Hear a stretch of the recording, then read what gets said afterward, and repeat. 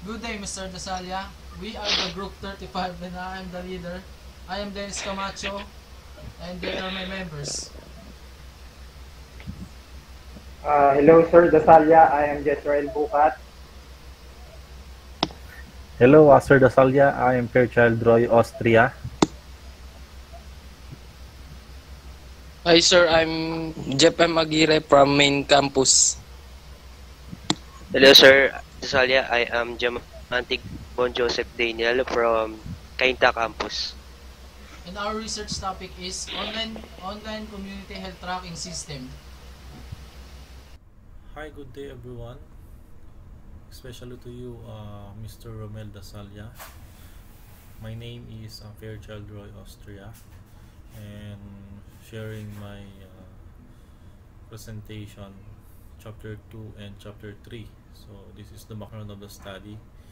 Philippines is an archipelagic country in Southeast Asia situated between South China Sea and Pacific Ocean, consisting about 7,100 islands and is broadly divided and categorized into three divisions, namely Luzon, Visayas, and Mindanao. It is topographically and mostly mountainous area with narrow and large coastal lowland.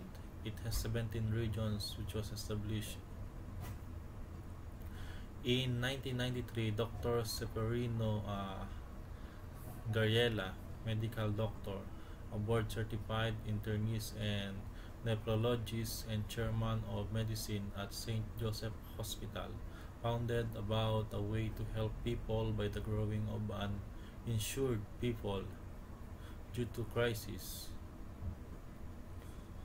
An electronic medical record system developed by NTHC, improving health condition through RHU level, buried patients and other health related data are collected in RHU on daily basis over the country using many numbers on manual like paper based method. Statement of the problem. Areas of concern on health problems considered many factors to combat on how to depend to some kind of disease which are so rampant of spreading that affect rapidly the lives of people. In general, higher authorities of the country of health departments drafted and make policies and rules in maintaining cleanliness and sanitation practices. In whole country, these policies are stipulated in the Philippine sanitation codes and have series of impacts on health and social development. However, these policies are not fully implemented, applied, and enforced. On the other hand, these policies should be observed by the doctors, nurses, midwives, and people concerned for a good and sounding life. So, main problem.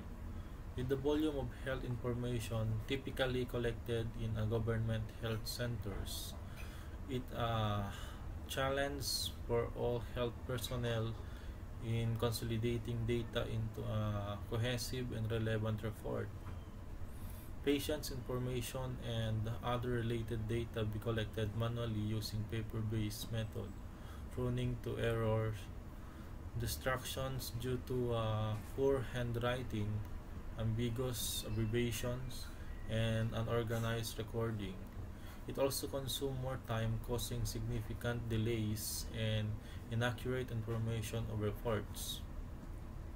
In this case, decision making to health status communities may be delayed.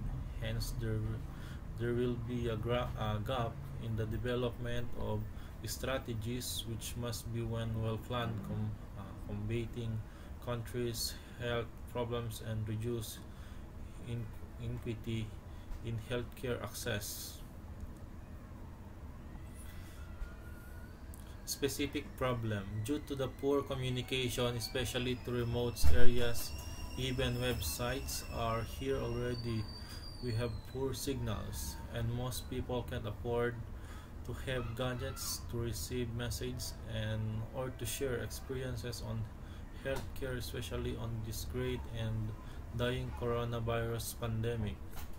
In most instances, they can't understand what websites is more fitted, how to share, how to be qualified in websites information, who are responsible most to share the context needed in the information. Good day, sir. I'm Jessrael Bucat, and I'm going to discuss Chapter 1, Objective of the Study. Main objective.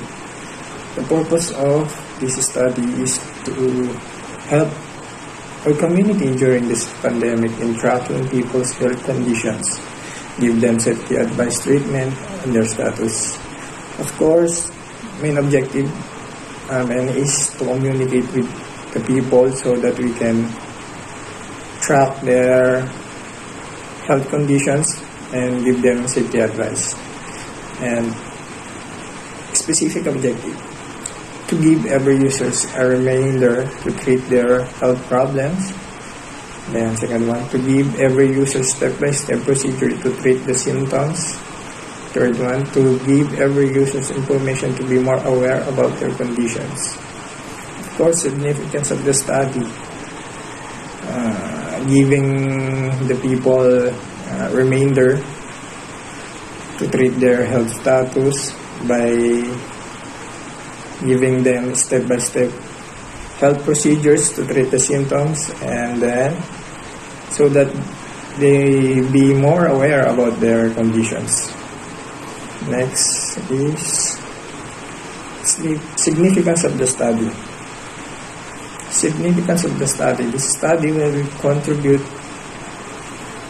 to find out the factors that can help during pandemics, such as it will help the users monitor their health conditions and be more cautious to their actions.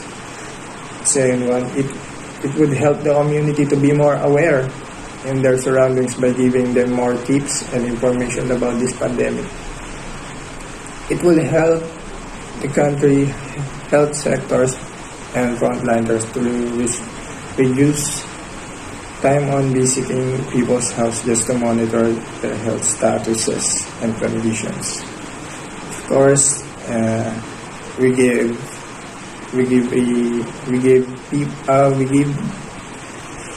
informations about their health conditions so that they can be more cautious to their actions, just like going outside to be more prepared and others. And we give them more information about this pandemic so that they cannot be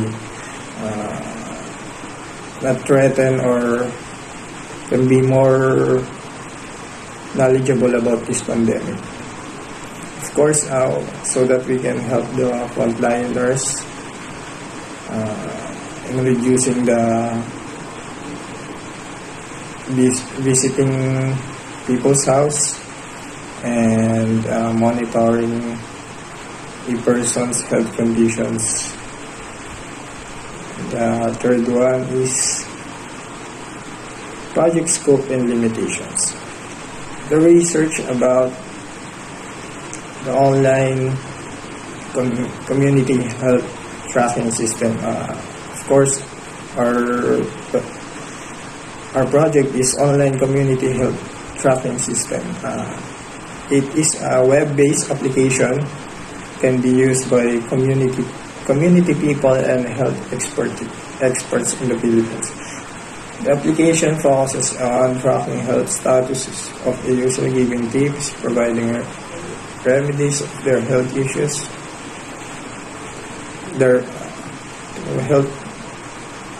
remedies for the health issues they're facing, but limited only to minor cases. System can assign health administrators such as health experts, nurses to monitor users' conditions day by day. The system gives users ability to consult their health issues at their fingertips. However, an active internet connection must needed to allow the consultation message to be sent to their respective health manager experts and be able to receive a reply from them. Of course, our system is web-based, so we need internet connection so that we can communicate to the health consultants and health managers experts. So if we can have internet, we can communicate them by giving them updates about your status, and they will give you information to solve that or solve any problems that you have. And by chatting them, they will give you advices, health treatments, and informations about this pandemic. We have this called consultation message, and we have also the respective health managers expert that can communicate with you so that you can be more cautious and be more knowledgeable about the pandemic. And the next is chapter 2. Our members will discuss it. Good day, Mr. ROMMEL DASALLA. My name is Joseph Diamante. I assigned to discuss the local and foreign literature, project development, data flow diagram, flow chart, system feature, and development tools. So in this local literatures, we have Arturo Onqueco Jr., the Field Health Service Information System, or FHSIS, is the official recording and reporting system of the Philippines DOH, conceptualized in 1987 and implemented nationally in 1989.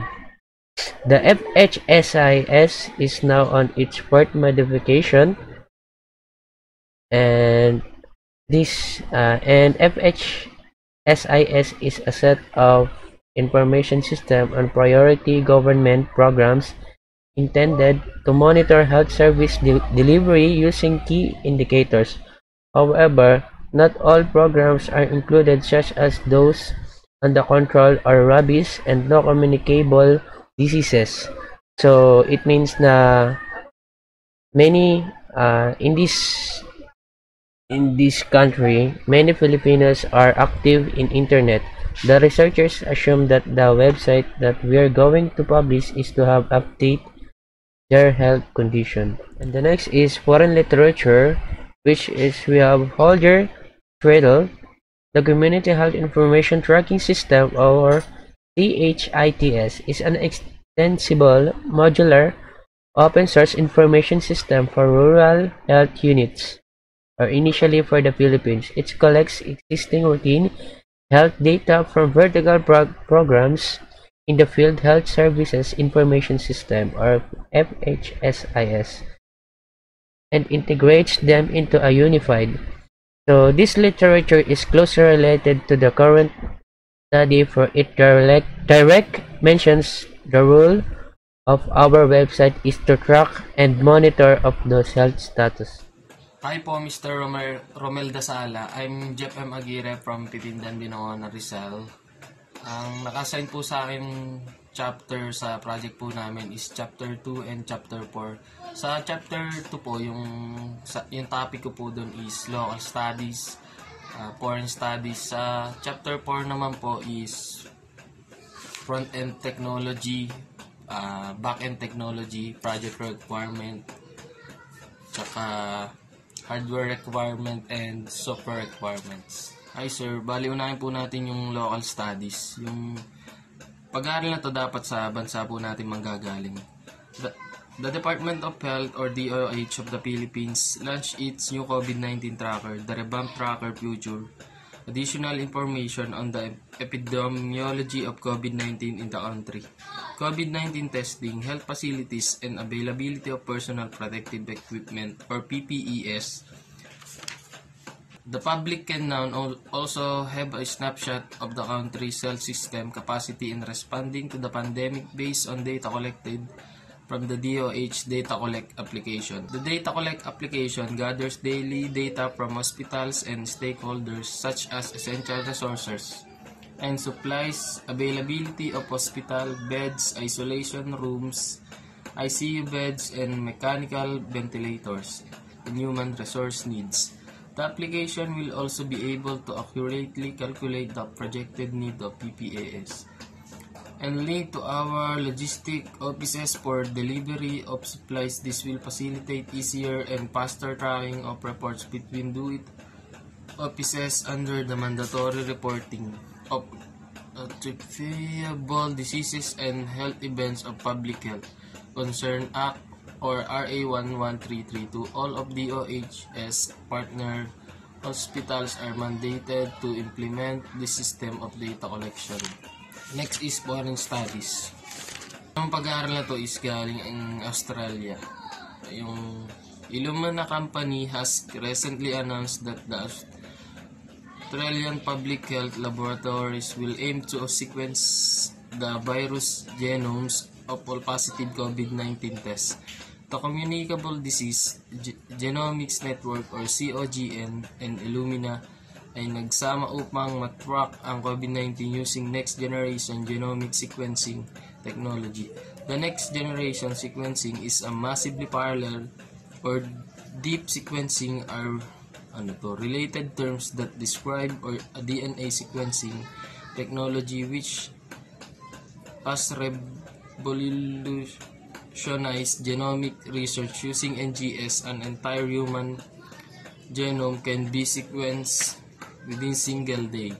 The Australian government has provided an $3.3 million medical research future fund grant through the University of New South Wales Sydney School of Medical Sciences as part of the research project. Analysis. Hi, I'm Camacho and we're going to discuss Chapter 3, Prototype Analysis.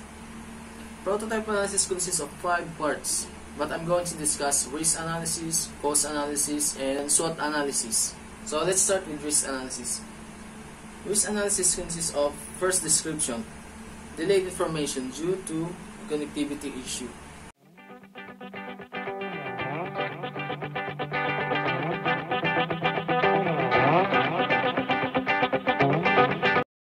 So we already discussed some parts of risk analysis. Now we're going to proceed to cost analysis. So what is cost analysis?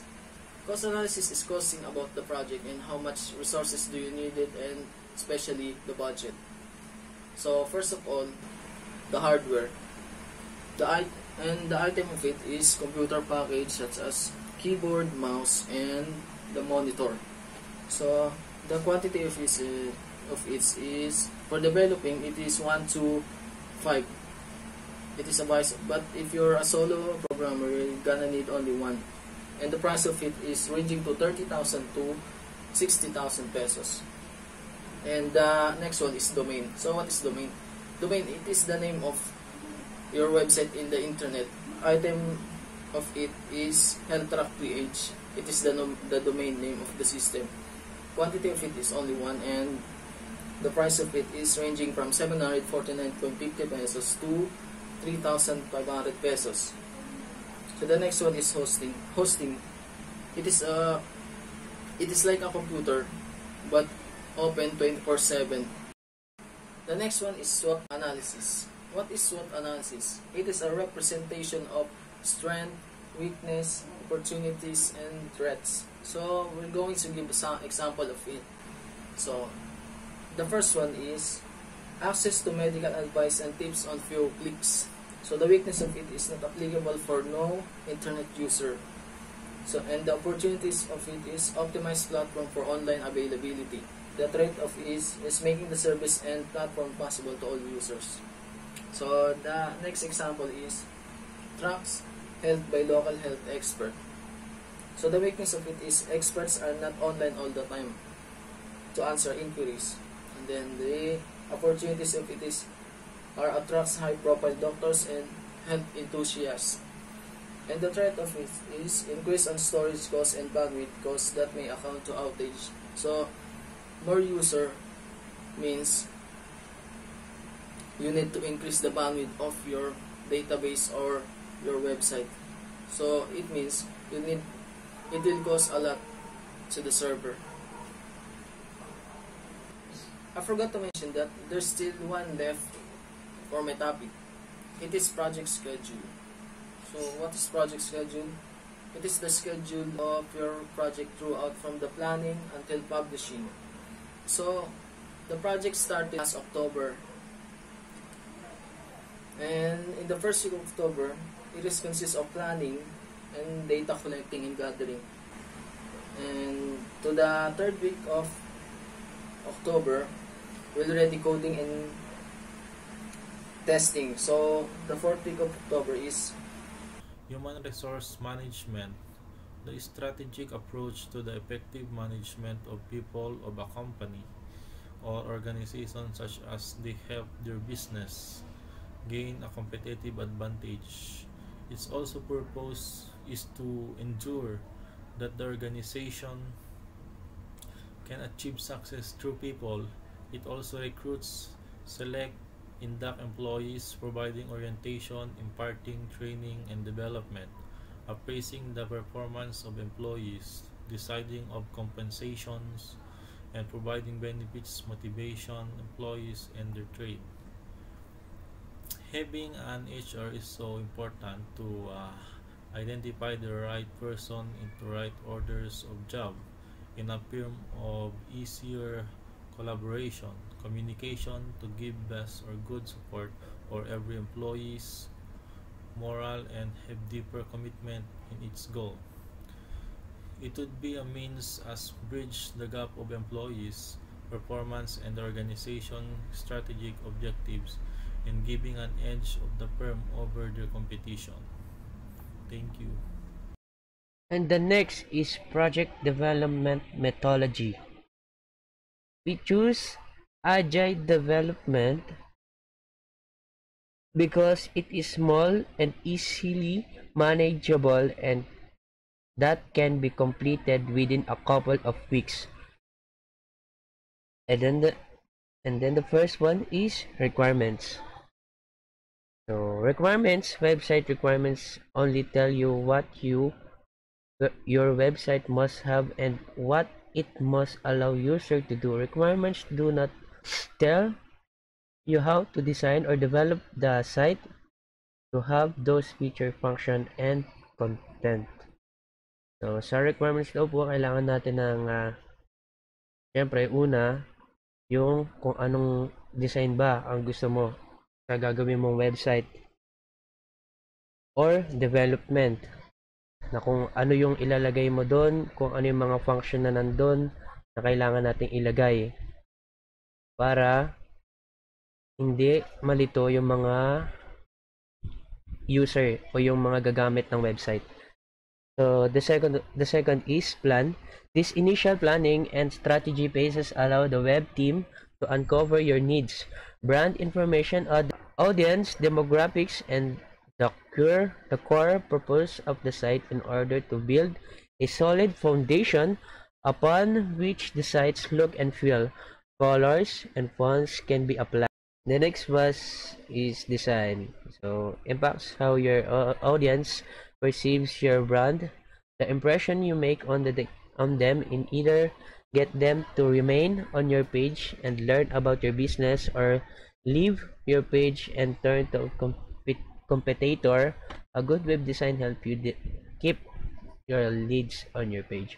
Sa design nga, yun nga, kailangan natin ng magandang design para, for example, meron kang katapat na website. So, ang kailangan natin gawin para mas tangkilikin yung website natin, pagandahin. Tapos, bukod sa pagandahin, mas mabilis siyang ma-access ng mga users. So, bukod sa mabilis ma-access ng users, siyempre, mas pagandahin pa natin yung security ng website. So, yan. Doon yan sa design. Fourth is development. A way to make people aware of the service and or product you are offering, understand why your product are relevant and even necessary for them to buy or use, and see which of your company qualities set it apart from competitors. So, sa development daw, kailangan natin ng sabi dito is services and or product you are offering.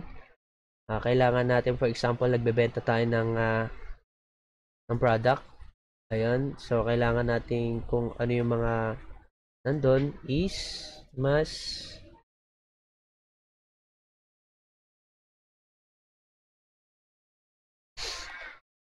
release. Distribution of the final version of an application. A software release may be either public or private and generally constitutes an initial generation of a new or upgrade application. A release is preceded by the distribution of alpha and the beta version of the software. So, kung mapapansin nyo po sa kung isa ka po sa naglalaro ng mga online games, bago po nila ilabas yung full or final version ng kanilang application is gumagawa muna sila ng beta version. For example, beta version ng Mobile Legends. Alam naman po natin sikat ang Mobile Legends sa Pilipinas. So, yun. Bago siya maging final version, na gumawa muna sila ng beta or alpha test. Kumbaga, for this year, lumabas naman po yung kung alam po natin ang League of Legends Wild Rift. Nagpa-alpha test po sila dito bago nila inilabas yung final version ng kanilang application. So the next is 6. Track and monitor. Keeping track of your ongoing result. You will have the ability to monitor and update your site on a regular basis. Doing so will help you identify any existing or potential issues and learn what you need to do to create a solution that will increase visitor engagement and improve your user experience. So, track and monitor.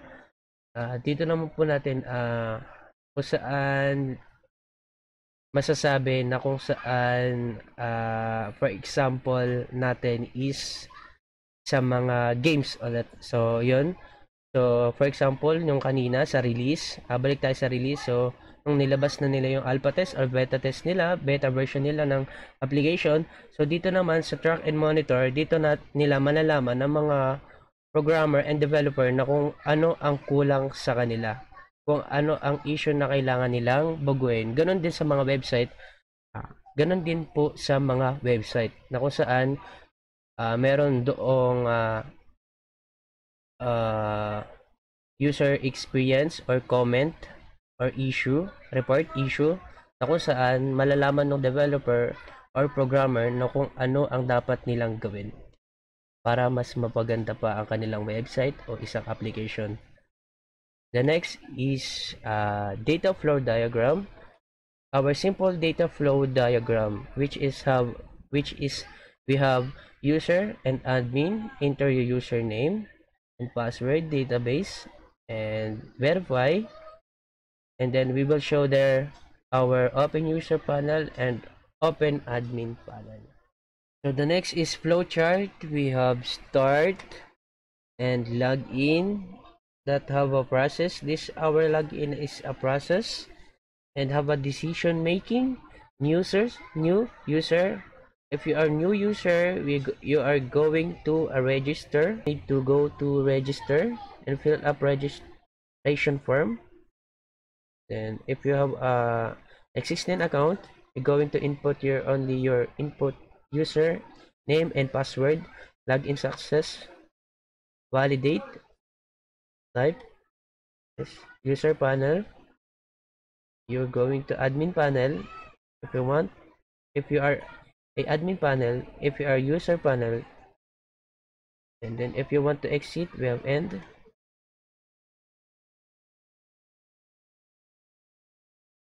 The next is our system features. This is our system features. The next is system features. If you can see, our image security login, our image of registration for user and admin level. This is our user registration. And the next is our image verification code input before storing registered data to database. The next is record viewing. The third is user patient list admin level. You can see this is our admin level. And the next is request notification admin level. You can approve or decline. The next is chat tab user admin level. That is our chat tab user admin level.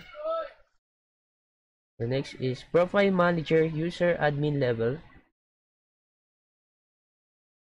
The next is profile manager user admin level.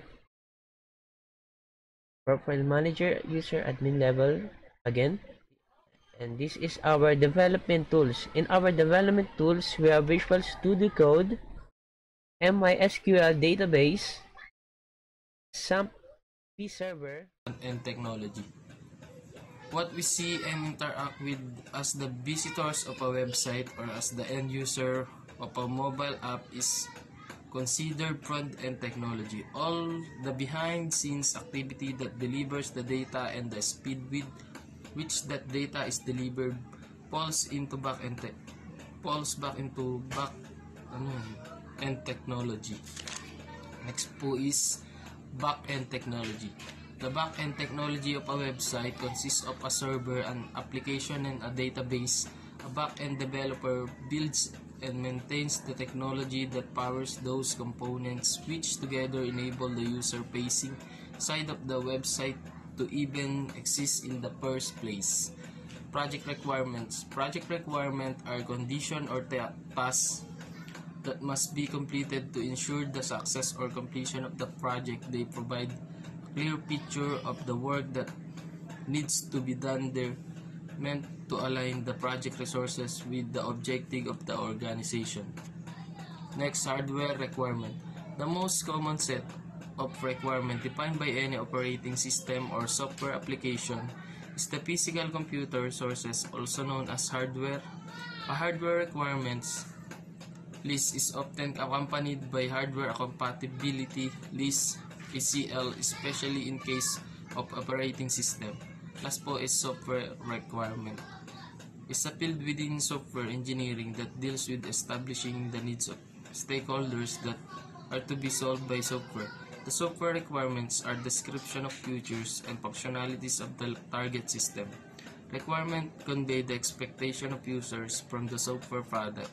A requirement can be obvious or hidden, known or unknown, expected or unexpected from client's point of view. The project testing plan.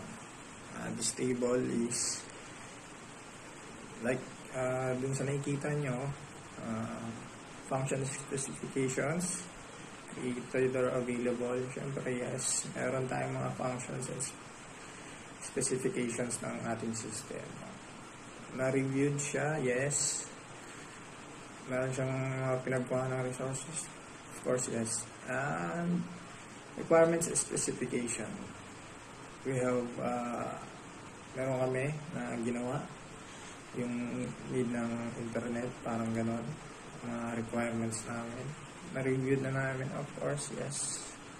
May mga pinagkuha na kami, yes, of course. Author resource created, yes. Design specifications, of course, yes, available. Ginawa namin siya ng design and na-reviewed namin siya. Siyempre may mga pinagkuha naman kami kahit pa paano ng konti. Then project plan. Siyempre hindi naman mabubuo yung isang system kung wala tayong project plan. Siyempre ginawa rin natin yan. Receive, reviewed, author resources, of course, and prototype. Of course, meron rin kaming mga unang ginawa na hindi naman masyadong parang kinulong siya. In-upgrade lang namin ng in-upgrade. Yung sa una, syempre, meron tayo, kailangan natin ng prototype. Available. Generate namin. Na-reviewed, syempre, of course, author resources, yes. User's manual, syempre, meron tayo niyan. Ginawa natin yan. Ginawa natin ang user's manual yung system natin. Reviewed natin. Tapos, naayos natin. Business model and flow. Of course, meron tayo yan. Available natin yan. Receive, reviewed. Data model flow. Syempre, nakita nyo dun sa mga pinakita nila, diniscuss nila. Meron tayong mga model. Ang mga flow siya, syempre. Diyan naman natin makita. And installation instruction. Of course, you need to install a browser, any kind of browser to our device. And after installing it, open the browser, then search our website. Make sure you have internet so that you can visit our website and you can log in and register. And that's all. Just all you need is internet and cell phone, gadgets, of course. And, okay. So we're already done on discussing the parts of the documents from chapter 1 to chapter 5. So the next one, I'm going to demonstrate the system to you or to all the viewers out there. And let's go.